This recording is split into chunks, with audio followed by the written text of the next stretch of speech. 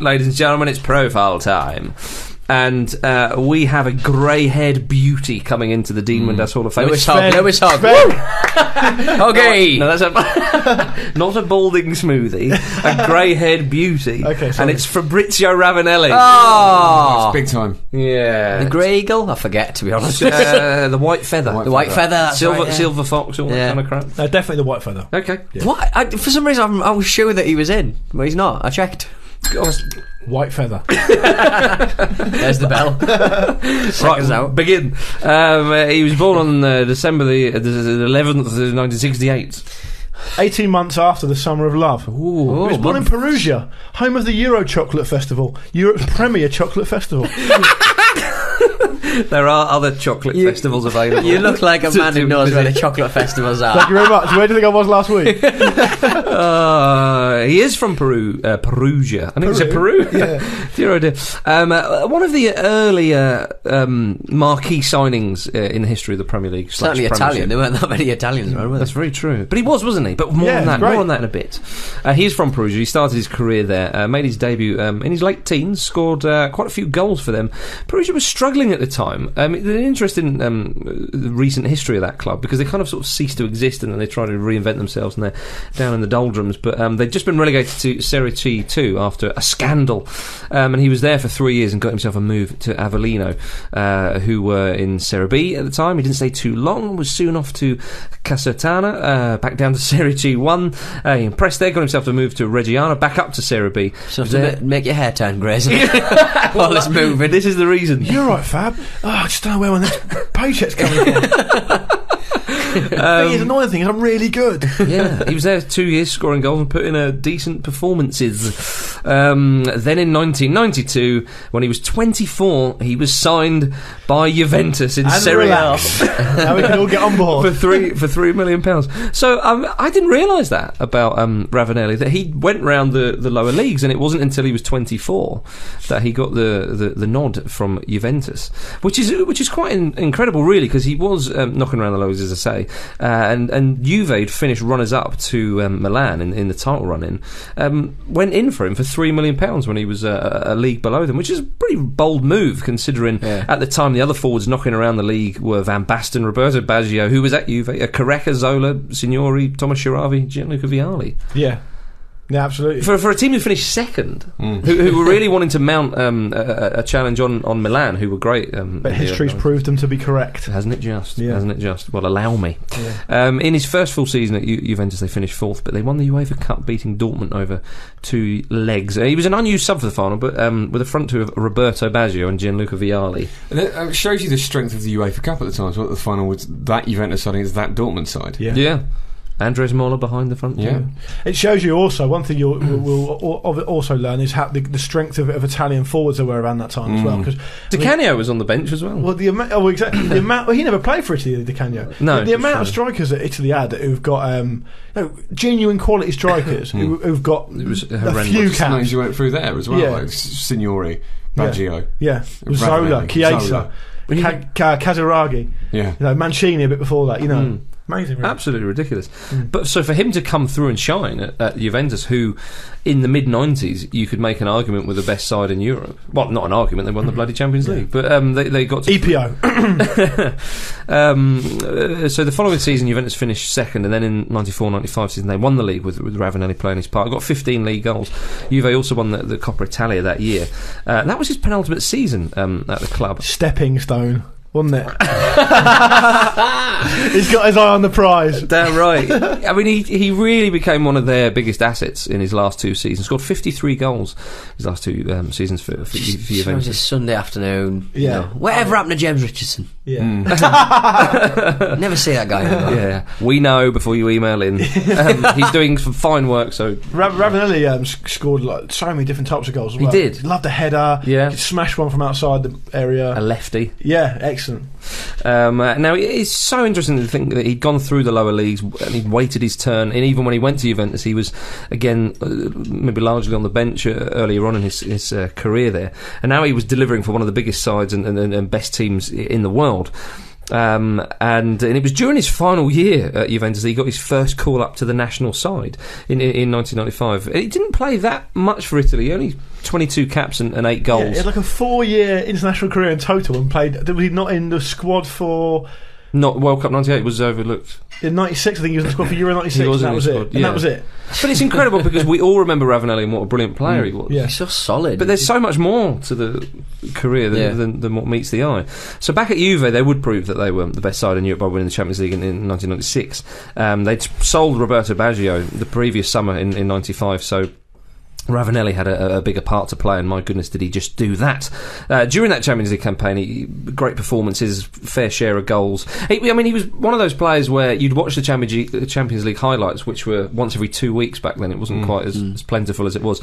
And every time Juve came on, he was tormenting defences. Yeah. Oh, yeah. I remember having a pretty good group stage in that tournament. Yeah. And then he scored, obviously, the most acute angled goal in Champions League final history. Juve were one of those teams back then that would, if you were ever going to be the sort of person that loved European football, they were one of those sides that would inspire that. Absolutely. One of the absolutely just great European sides, and it's quite a rare time in their history really back then, because they don't have much European pedigree. They've only won it twice, which for a club of that size is unusual. And he was a real kind of focal point of one of the best teams they've ever had. Oh, massively. People our age will sort of look back and sort of remember like Juventus as being like the European force, and it's kind of like nowadays they're not quite that really. Sure. I think they got to 3 finals, didn't they? Yeah, they did. Yeah, and they only won one of them though. But he was in that side. Well, Lippi took them to a few finals, I think. But they had Vialli and Del Piero. Well, they had a front three against Ajax in the final of Del Piero, Vialli, and Ravanelli. It's amazing that only ended 1-1. And that Ajax obviously were defending the title as well, weren't they? So they were fantastic. They won on penalties. Juventus did, yeah. And we mustn't forget that this was the guy as well who we'd see on the European highlights and all, with that famous celebration, which is now so commonplace. Yeah. Well, not so much now because you get booked for it. Yeah. FIFA brought in a rule because of him. Yeah. That stupid dancing one, right? Not quite. No. It's the chicken. It is the chicken. Yeah. And that's not a stupid dance, Jim. And he passed the baton on to Kevin Nolan when he retired. But it's so funny, wasn't it? Flipping his jersey over his head and running around. Like, it's such a simple thing, but he was like the guy who remember that? Which football team have got like sponsored by the Burger King, and they've got like the Burger King. Getafe, they're putting on the other side, so if you actually do that, you become the Burger King. That's briefly. It. Nobody's done it yet. No. Very sad, isn't it? It really is. But that celebration is so iconic, isn't it? Because I was thinking... It's so simple. Because before that, I was thinking there were certain things that couldn't be commercialised, and I was wrong. Again. Yeah. That game in the Champions League final against Ajax, where he was on top of the Europes, was his last game for the club. He just won the European Champions League with Juventus. Where would he end up next? He thought, how can I top this? I've earned myself a big move here. No one will begrudge me. And to the northeast of England he went, and Middlesbrough. Do you remember that? Do you remember? Yes. Do you remember the BT cell when it happened? Yeah. Hat-trick on his debut, to be fair. Against Liverpool. Yeah. But as Jim says, when it was like, Middlesbrough have signed Ravanelli. Yeah, all right. Yeah. It's one of those ones. Show me the quotes. Yeah. Oh, bloody hell. Yeah. Show me a picture of him wearing the shirt. next to Brian Robson. Was it? Was it 7 or 8 million? 7 million. 7 mil. Immediately started scoring goals, as you say, a hat-trick against Liverpool on his debut, and it was great to see this guy who was so good for Juventus doing that celebration in England, and that's what I mean. When he was one of the earlier marquee signings in the history of the Premiership, for my money, anyway. They had some good results that season, Middlesbrough. Yeah, they were only relegated because of that 3-point deduction, weren't they? But they could have had that many results. It was 3 points, but I take you. Well, no, yeah, I mean, no, because they were just woefully. They got to 2 cup finals. Yeah, and they beat Everton home and away. They beat Coventry 4-0. They beat Derby 6-1. Yeah, they drew with Liverpool, Man United. I mean, they really. Yes, it was a 3-point deduction, but they were better than that. Yeah, absolutely. They really were. And the 3-point deduction for people who are either too young, scarily, to remember, or don't remember, is because they refused to fulfil a fixture against Blackburn Rovers because they said that a load of their players were injured or ill. And the FA refused them, or the Premier League, whoever it was, refused them and fined them 3 points, and they ended up getting relegated by 2 points, I think. Yeah, something like that. Yeah, and they never got to the League Cup final and the FA Cup final. Yeah. He got 31 goals in League and Cup games that year for Borough, which is incredible. One season, and didn't he leave just after the start of the following season? He did, yeah. I mean, again, only less than 18 months after winning the Champions League, there he was in the old Division 1. Yeah, that's nuts. So dreams can come true. He thought, sod this, so he left for Marseille. Back when the Italian English Cup actually still existed. Oh, the Anglo-Italian. I've seen a few of those games. I remember the Anglo-Italian Cup for some reason. Marseille was runner-up in the UEFA Cup and the league in 99. He scored a few goals there, but after a poor start in the year 2000, he went back to Italy with Lazio. And he wasn't that good at Lazio, was he? Well, I mean, he played a fair bit, but I mean, they won the league for only the second time in the history. They also won the Coppa Italia. I don't think he scored many goals though. No, but it's funny. And then after that, he went to back to England to play for Derby County. But it's so strange how he goes from the lower leagues to Juventus, right at the highs, and then Middlesbrough gets relegated, then goes to Marseille, finishes runner-up, and had a far better side. Incredible obviously. sort of, and then but then Marseille, they don't do so well. He goes to Lazio, wins the league there. Then he's back at Derby County. It's really up and down stuff. Him looking at that pattern of his career, how's he thinking? Yeah, I've got a Derby now. That's going to end this run. And they got relegated as well when he was there. From memory, I don't have the facts to hand, but from memory, he didn't score many goals for Lazio. I don't think he was a big player for them. No, in that season. He wasn't. But he's I'm not taking it away from him. I literally can't. Looking at a bar graph of success, it's like Juninho, him. Yeah. Up down, up down. Yeah. Doesn't work. So he did. Never stopped you before. Can we put Emerson in next week?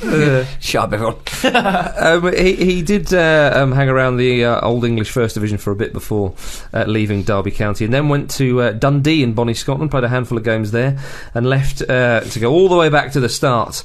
His beloved Perugia in 2004 couldn't help them from being relegated as the club struggled on and off the field, and he hung up his boots in 2005. I think I'm right in saying that he only ever started one big tournament game for Italy. I think so. And when you think of, and I think it was against Czech Republic in Euro '96, and when you think of the name and the reputation of the player, absolutely, you imagine him to have really achieved a lot more than that. Yeah, I think 8 goals in 22 appearances for right. Italy. But it's decent. Yeah, but it's such a strange career because you think Ravanelli, you think Juventus, you think being brilliant for Middlesbrough as well. But there's so much more. But certainly one of the showpiece foreigners to grace the Premier League, I'd say. Oh, definitely. In that one season, he shone briefly, but very brightly. And it'll always be in our hearts and minds for that celebration alone, and then he comes to the England Hall of Fame. Fabrizio Ravanelli. I just remember like him and Vialli's just start thinking they don't look like young men. They don't look like men under 30, do they? Vialli's one of those people like Bruce Forsyth who was just born at like 40 years old. Yeah, that's very true. He looked so odd with his curly hair when he was younger. It didn't suit him.